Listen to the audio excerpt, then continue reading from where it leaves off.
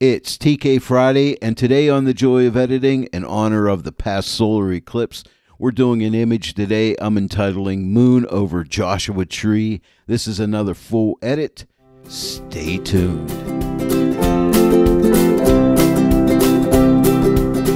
Hello everyone, and welcome to The Joy of Editing. It is TK Friday, my favorite day of the week, and today we're doing a full edit of an image shot by Bruce Rawlinson, and this image was taken at Joshua Tree National Park with a beautiful moon over the top of the scene. For a little background, Bruce sent me two images, one that he shot for the foreground, and then another one that he shot for the moon itself to get the exposure right. Now on the moon image, I basically just pulled back the exposure a little bit. And then on the other image, I made some basic edits here. I just want a relatively flat image going into Photoshop because I'll be using the TK9 plugin for Photoshop to help me edit this image. Now I adjusted the white balance a little bit, opened up the exposure, just gave it a slight amount of contrast, used the linear profile for Bruce's camera, adjusted my highlights and shadows and white and black point, added some texture on this one because we have some nice rocks in the foreground, a little bit of clarity, and then as far as detail, a little bit of sharpening with some masking, and then for lens corrections, I always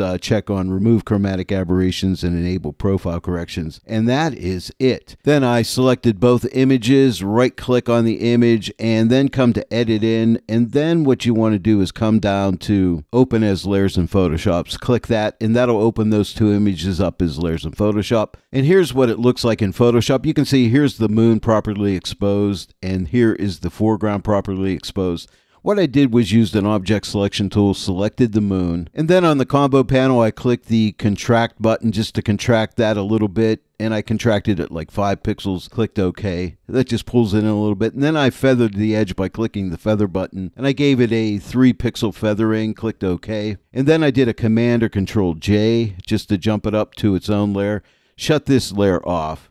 And now you can see there it is. There is the before, there's the after. And then I used the transform tool, Command or Control T. And what I did was made the moon a little bit bigger. You can hold the Option key down just to constrain that to the center. Made it a little bit bigger just because I think it looks a little bit better. And then I typed Enter or Return to accept the transformation. And then on the combo panel, I click Flatten just to flatten the image. And we'll start from here. There were some buildings up here that I got rid of. I didn't think was adding to the image, so I took those out. There were some dust spots on the sky, so I got rid of those for you. Now you can download this image just the way it is along with the PDF notes to help you out, so do that. You'll find those in the description below this video. Click more to open up the description, scroll down, and you will find Dropbox links for the image as well as the PDF notes. And by the way, if you don't yet own the TK9 plugin for Photoshop, you can save 15% off the TK9 plugin for Photoshop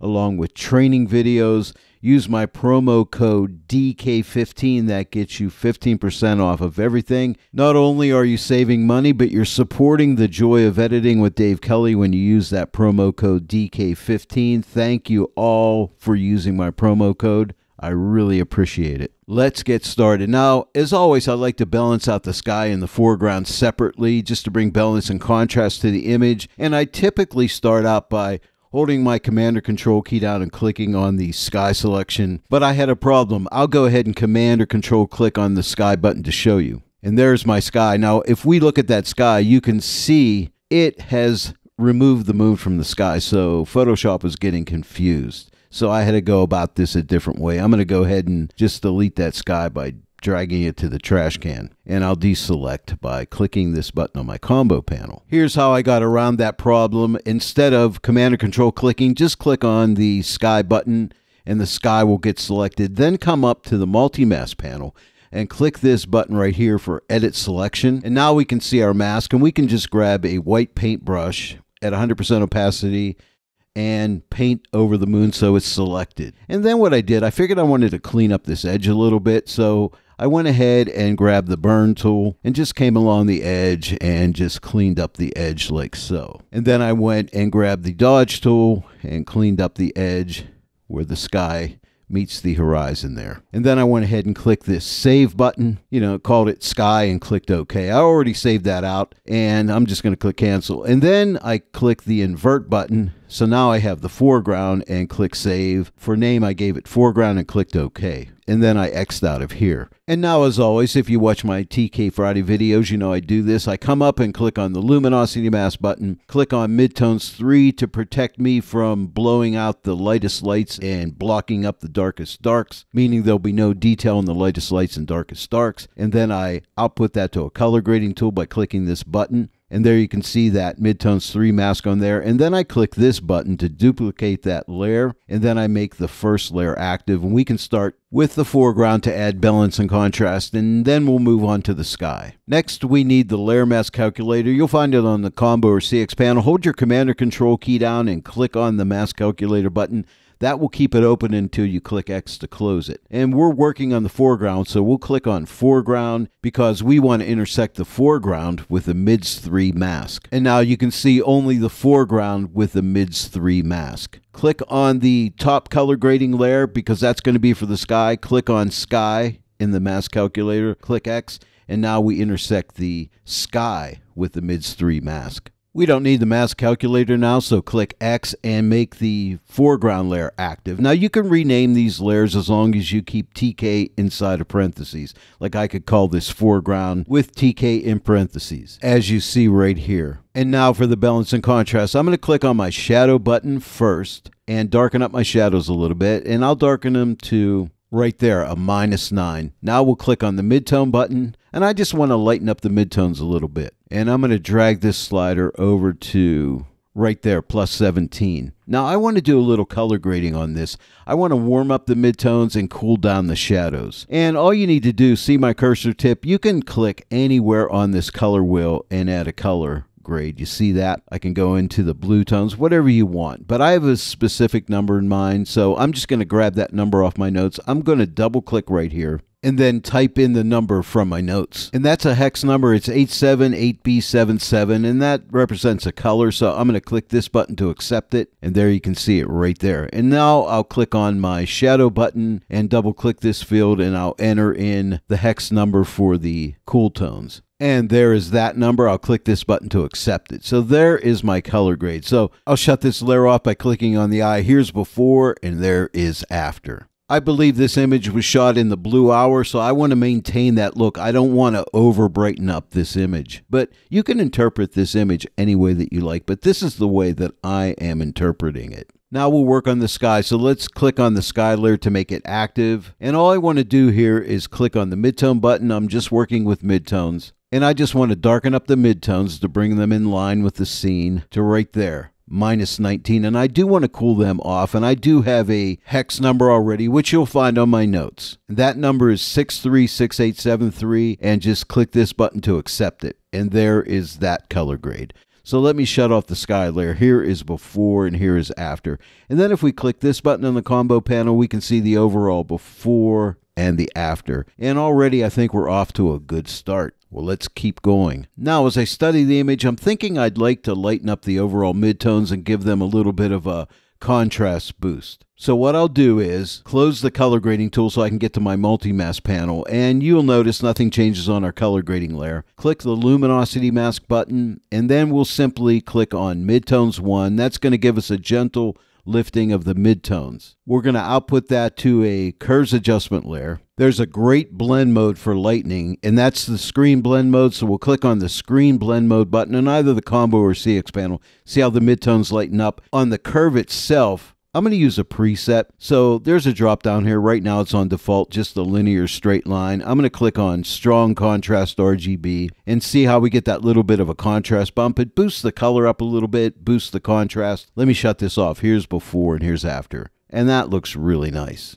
The next adjustment will just be a gentle darkening of the shadows. And to do that, I'll do a global burning. We'll click on the luminosity mask button again. And I went through my darks, like darks 1, darks 2. The light areas will be getting the adjustment. Here's darks 3, and I think darks 3 will be the 1. I'll output that to a curves adjustment layer. I'm only using that curves adjustment layer for a blend mode. I'm going to click on the multiply blend mode, it's the counterpart to screen, which will darken. And you'll notice the shadows all get darkened. But that's way too dark. So what I'm going to do is pull back on my opacity.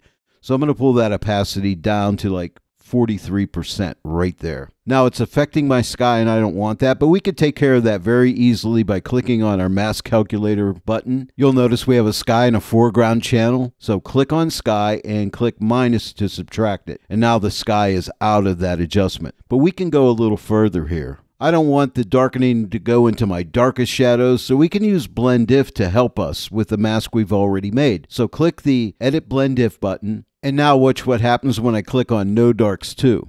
You'll notice that now the very dark darks are not getting the adjustments. Pretty cool. And if you uncheck gray, you can see without Edit Blend If, there's before and there's after. You can combine a mask you make with a multi-mask panel with Blend If for more refined masking. Next, I want to do some freehand burning, and this gives you a chance to use your artistic skills. But we're going to let Blend If help us out on this one. So don't be afraid of this next step because I know you can do it. Now, go up to your combo or CX panel and find the burn tool. It has two sides. The left side's 50% gray. The right side is a transparent pixel layer. You can use either side for this. I'll use the right side. It doesn't really matter here. And what we're going to do is get a brush with a 10% opacity. Type your 1 key. You're set up with a black brush. Make that brush a little smaller. And make sure you have a nice soft edge on it, like 0% hardness. So we have some nice feathering here. But before we start painting on this, let's get Blend If set up. We already have the Blend If panel open. What I want you to do is click on Darks 2. That'll limit it to the Darks 2 area, which will help us. Now, notice this area right here. I'm going to paint across here one time. See what it looks like? When I lift the brush and paint again, it'll get a little darker. And if I come here, paint once, paint again, it gets darker yet. So remember that. Because the way I set my brush up is to have flow at 100%. Some use flow differently than I do, but I find I get the best results this way. If you have a way you like to do it your way. Okay, so I'm going to start painting on here. I'm going to get us started here just to show you. I'm just looking for little dark areas. And remember that Blend If is really helping us out. And you can alter your brush size as you're painting here. See that boulder there? You know, you can make it more three-dimensional looking. Any dark areas, you don't have to paint on all the dark areas, even back here on this distant area over in here. So I'm just looking for dark areas, and like down on these boulders here, maybe I'll make this a little darker. Now, I'm not going to paint the entire boulder, just certain areas to make it look interesting. And this is where you have to use your artist license, as Bob Ross would say. I love Bob Ross. But remember, Blend If is helping you out here. So I'm just painting here. So far, let me shut this off. Here is before and here's after. Already you can see how cool this is, right? Now, if you overdo it, you always have this opacity that you can pull back in the end if you need to. I almost forgot to tell you one thing that's kind of important, because when you're painting along the edges up in here, you might get into the sky and get some bleed over. So what you can do is click on your mask calculator button, click on sky, and click minus to subtract it. You'll put a mask over the sky. This way you can be sloppy up here and it won't hurt you. So it's a safety net, and we need safety nets sometimes. I know I do. Now that you know my freehand burning technique, I'm going to go ahead and finish this up because this video would get too long if you watch me do the entire foreground. Then I'll get back and show you my results. But before I go, this is very important. Because I started to burn and I was burning on my mask. You don't want to do that. So after you've added that mask, click on the blank pixel layer, or you'll be wondering, what the heck? Nothing is happening. I don't want that to happen to you. It happened to me. And through the miracles of video editing, I am back. Now, this is before the burning of the foreground. And let me turn this layer on. Here is after. Again, before and after. Now remember, if it's too strong, you can always take your opacity and pull it back. And just dial it in the way you like it. But I'm going to leave it up full, and I'm going to make sure you can see it. And also, by the way, let me shut off the Edit Blend If layer and watch the image. Without the Edit Blend If protection, it would look like this. It's a real mess, right? But look what Edit Blend If did for me. And it'll do it for you too, I guarantee you. So give it a try. Now, moving on, as I study the image, I think it needs the midtones lifted up a little bit more and warmed up. So I'm going to use the color grading tool for that. I need to get to the multi-mask panel, so I'll click the X to close Edit Blend If. Click on the color grading tool button, and there's a color grading layer right there. I'm not going to use any masking on this. I'll click on the midtone button and open up those midtones a little bit. Now, when you move slide to slider, you don't see a change until you release the left click of your mouse. And I'm going to take this over to right here, 15, plus 15. Now, I want to slightly warm up those midtones, so I'm going to click right here and drop a puck. There it is right there. You see it? And now what I want to do is just darken up the shadow slightly. So click on the shadow button, and I'll just pull this back to like right there, a -9. Now let me shut this layer off. Here is before and here is after, and I like it. But you know what? I do not like it in the sky. So here is what I will do. Click on my trusty layer mask calculator. Click on sky. Click minus to subtract out the sky. And now it's only in the foreground. Now this mask makes a lot of sense if you think about it, because I did warm up the midtones and I don't want to warm up that sky in any way. So we definitely needed to mask out that sky. Now what I want to do next is, you see these, I believe these are yucca plants, or maybe these are the Joshua trees coming up. And the yellow in here, yellowish green, I want to lighten that up and give it a little more saturation. Not much. So to do that, I can use a color mask. Now, right now, the color grading tool's in the way, so I'll click the X. And now we'll click on this button right here to get a color mask. And I want to sample like right about here, that color, and click OK and see what kind of a mask we get. Okay, so that's looking pretty good. I can isolate these a lot more by taking this top slider, because there's a lot of reds still in the image on the boulders and so on. So if I start to drag this into the right, you see how those boulders drop out to maybe right about there. And then what I can do is lighten that up. So let me go ahead and lighten this up a decent amount. Not too much, maybe right about there. Maybe move this over a little bit more, just to isolate a little bit more. Now the moon's up there, so you can click on this black brush and change your opacity to 100%. You can type your 0 key, that's a shortcut. I'll make my brush larger and just paint off that moon, because I don't want that moon in the adjustment. I'm going to output this to a hue saturation adjustment layer by clicking this button. And now for the adjustment, I think I'll start with the lightness just to lighten it up. So I'm going to take this slider and drag it to the right. See how it's targeting those, whatever they are, yucca plants, Joshua trees, I don't know. Tell me. Let me know in the comment section below. And now let's increase their saturation a bit. I'm going to start to drag this to the right a good bit, over to like right here, plus 55, and maybe I'll shift the hue just slightly. I'm going to take this slider and drag it to the right here, plus 13. Let me shut this off. Here is before and here's after. See how it makes those just pop a little bit? And that excites me. The next thing I want to do is close off the top of the image just to keep us into the frame. And to do that, we'll use a gradient tool. But first, we'll get a curves adjustment layer. So we'll click on the curves adjustment layer button. Click on the black mask button on the combo or CX panel. That puts a black hide all mask on it. Click the multiply darkening blend mode button to put that in multiply blend mode. And now click on your gradient tool. And now make sure you're on the new gradient, not the classic gradient, the new gradient. And the drop down menu here, I always like to open up this basics folder and click on this guy right here, black to white. And then I always like to make sure it's in reverse, so it's painting white to black. And next what I'll do is just click and drag down. I'll hold down my shift key to constrain this to go straight. And I'll drag it down to say right about here and release the left click of my mouse. If you don't want to see this line, just click on the curves icon. That goes away. It's still there if you click on the mask, but click on the curves icon. And now let's drop the opacity because it's way too dark. And I'm going to take it back to, I think, right here. 59%. I think that's good. Now, I realize on a blue hour shot like this, you would not have a darker gradient in the sky, but I think for the image, it looks really nice. So you could leave that off if you want to, even put a light gradient up there if you'd like. Now the gradient is darkening the moon a little bit, so let me shut this off. There's before, there's after. If you wanted that moon to go lighter, I think it looks good and I want to leave it the way it is, but here's what you could do to change that. Just come up and click on this button to go into Edit Layer Mask mode and click on the black brush and make your brush about the size of the moon like that and just give it a click. And you fix that issue if that's what you want.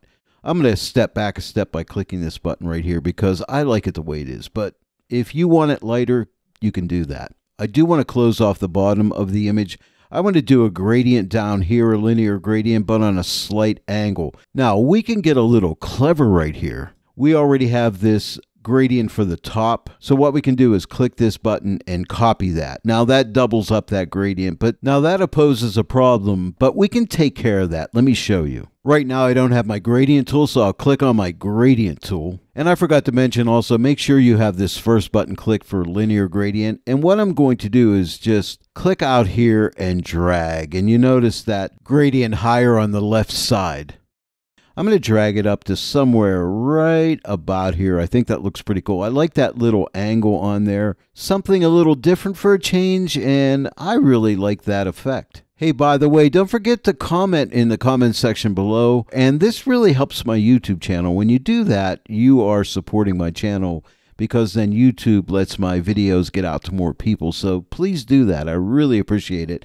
And don't forget to like, share, and subscribe. That's also a big help in supporting the joy of editing with yours truly, Dave Kelly. Now that gradient is too strong, so remember, if you don't want to see that line, click on the curves icon. You'll notice it's at 59% because I did copy it, but that's still too strong. So let me go ahead and pull back that opacity to right there, 28%. I'll shut this layer off by clicking this eye. Here's before and here's after, and I like the way that looks on that angle. What do you think? Now, as I study this image, these areas up here in the foreground, these light areas are a little too light, so I can burn those down. We'll freehand burn them down with no nets, no blend if, no nothing. We're just going to click on the burn tool. You could use either side. I'll click the transparent side. I'm going to drop my brush opacity to 5%. Now the shortcut is 0.5 to get you to 5%. And with a decent sized brush, I'm just going to start to paint. Now that 5%, it builds up very slowly. So every time I lift that brush and paint over these areas, they get a little bit darker. You see that?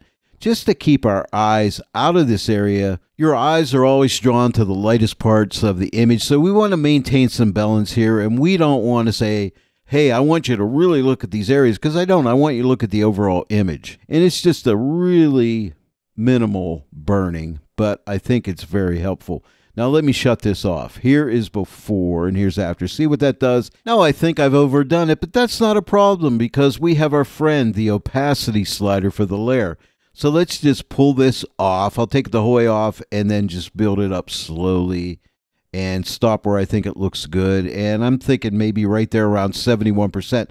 Let me shut this off. Here's before and here's after. And I like it. I like to call these kind of adjustments paying attention to the details of the image. Let that image speak to you. And it does speak to you, and then you just respond with an edit. The next thing I want to do is I study this image. I'm feeling I need to lighten up the midtones and add a little bit more midtone contrast. So to do that, I'm going to click on the luminosity mask button. Now you have three midtones. Midtones 1. See how dull that is? It's a very minimal midtone adjustment when you use this as a mask. Here's midtones 2. It's a little lighter, and here's midtones 3, the lightest of the midtones. Now, they're all midtones adjustments, by the way, but this will give you more of an effect, and that's what I want here. I'm going to output this to a curves adjustment layer, put it in the screen blend mode. Now, it got really light, right? Oh, but don't worry about it. We're not done here. And now I want to add contrast. So I'm going to pull up on this curve like this for the highlights and down for the shadows. Somewhere like this. Isn't that getting really pretty? Like somewhere right around there. Now I think it's too strong, so I'm going to take the opacity, our friend, take it off and build it up slowly and stop where I think it looks just right. I don't want to destroy the blue hour of this image. I think it looks really pretty. And I think right there at 43% is it. On second thoughts, I want to pull it back a little bit more. And I I think maybe right about there, 34%. Let me shut this off. Here's before and here is after. Before and after. I think I like that better. Now when I study the image, you know where I closed off the bottom? I think I want that a little darker. So I'm going to come back to that layer, which is right here. Click on it, make it active. And then with the opacity, I'm going to go ahead and drag this to the right a little bit, just to darken that up a little bit more. I think to right there. Let me shut this layer off. Here's before, here's after. Okay. So I think I like that. I like that little extra darkness right there. Now I'm going to click on the top layer, make it active. I have one more adjustment to do. Now, one thing I want to say about this workflow, it's non-destructive. You could come back a week later and come and change things here, because sometimes it pays to get away from the image for a day or two and then come back and look at it. And you might say, what the heck was I thinking? I have this too dark, I have this too light, so you can come and readjust if needed. The last thing I want to do is use one of my favorite TK actions. If your actions aren't open, click your TK action button. I'm using Color Loom. I'm going to click on this, and the layer is called Color Luminosity because we are adjusting color luminosity. These adjustments may deviate from my notes a little bit because I edited that original image the day before to get you the notes, but today maybe my eyes are seeing this different. I don't know. We'll see. Now this works with a black and white adjustment layer in the luminosity blend mode, but Tony sets this up so when you shut this layer off, you don't see a change in your image. So it gives you a starting point because the black and white adjustment would look totally different than this. So I'm going to start with reds and, I might shift them to the right. No, I'm going to go to the left and stop where I think it looks good. I think right there. Now I'm going to go to yellows. Lighten the yellows. No, maybe just a little bit. Maybe right about there. And now there's not much green in here. Let me see if anything is happening. A little bit. Right there I think is good. Now let's check the cyans, mainly in the sky. So I can darken the sky, lighten the sky. I think maybe right about here looks good. And now the blues, do we want to lighten them? No. Do we want to darken them maybe a little bit? I don't know. Maybe right there. See if there's any magenta in here. Not much. Maybe back in that heel. I can darken that background hill a little bit. I think it's a hill. Maybe right there. Let me shut this off. Here is the before, and here is the after. The before and the after. Man, it's pretty minimal, right? Let me make my reds a little bit darker. Yes, I like that. Let me make my sky. Do I want it darker? Maybe, nah, right about. And I think right about there. Man, decisions. Here's before and here's after. And I think I like that right there. Now let's check the overall before and after by clicking this button on my combo panel, or you'll also find it on your CX panel. We started out here and now we end up here. Now there was one thing I did also in the notes. I put these two layers in a group. So the top layer is active. Hold your command key down and click right about here, and we have both of these layers selected. We can put those in a group with a white mask. The group button has two sides. The left side gives you a black mask. The right gives you a white mask. So let's click on the right side, put these in a group. And if we want to, with a brush about the size of the moon, I'll hover the brush right over the moon and hit the right bracket key. And that's right about the size of the moon right there. And I have a black brush. I'm going to change my opacity to 100% by typing my 0 key. And then what I'll do is I'll just click right here. And that takes the adjustment off the moon. So let me shut this whole group off. Here's before and here's after. And don't forget, you can adjust the entire group opacity with the opacity slider if you're on the group itself. Well, there it is. Moon over Joshua Tree, image by Bruce Rawlinson. Thank you, Bruce, for the use of your image. If you enjoyed today's tutorial, please give it a like, share it with your friends, and if you're not yet a subscriber to this channel, please subscribe. Click the bell notification icon, click all so that you'll receive all notifications, and then each time I upload a new tutorial, you'll get notified about it. I want to thank each and every one of you for joining me today in the Joy of Editing with Dave Kelly. I will see you all right here next time, but until then, happy editing.